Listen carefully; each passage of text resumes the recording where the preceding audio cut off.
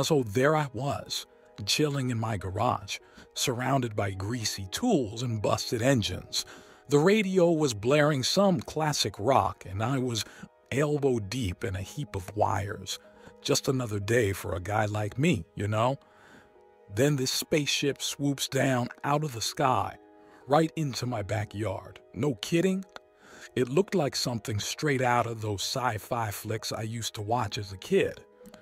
I stood there, wrench in hand, staring at this thing, thinking I'd hit my last beer too hard.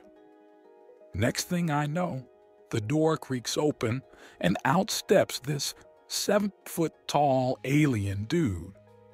Green as a dollar bill, with eyes that could size you up quicker than a used car salesman.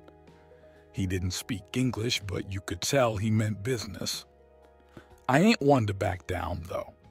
As a combat veteran, I've witnessed some strange things, but nothing like an alien green giant from outer space. So I walk up to him, wipe my hands on a rag, and say, "Yo, what's the deal, Green Bean? You lost or something?" Surprisingly, the alien understands. Turns out his spaceship's on the fritz, and he needs a mechanic. Figures, I'm thinking. Great, now I gotta fix an intergalactic jalopy. We spend the next few hours going over the ship.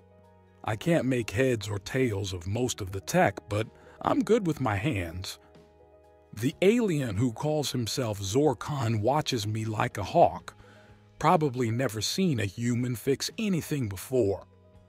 As I'm tinkering with the engines, Zorkon starts telling me about his home planet.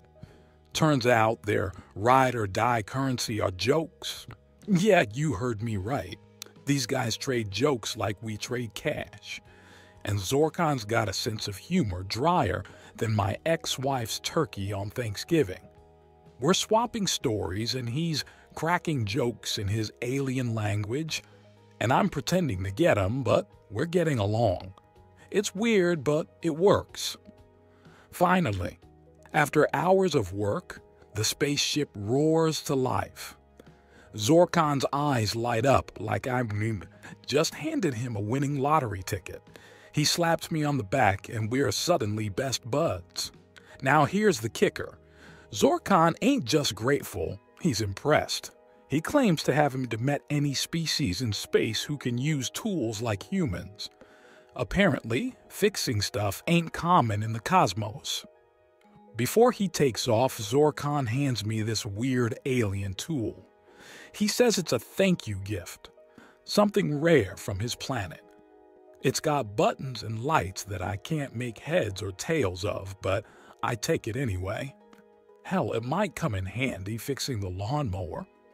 As the spaceship lifts off, I'm standing there, covered in grease, watching this alien ship vanish into the night sky. I shake my head, thinking, isn't that exciting?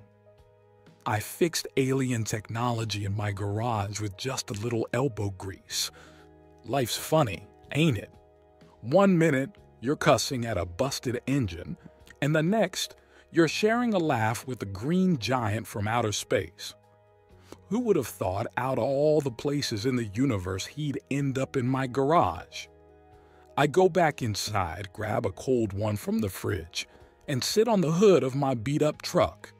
Looking up at the stars, I can't help but chuckle. Maybe Earth ain't such a bad spot after all. And maybe, just maybe, the universe ain't so big that a regular guy like me can't leave his mark on it.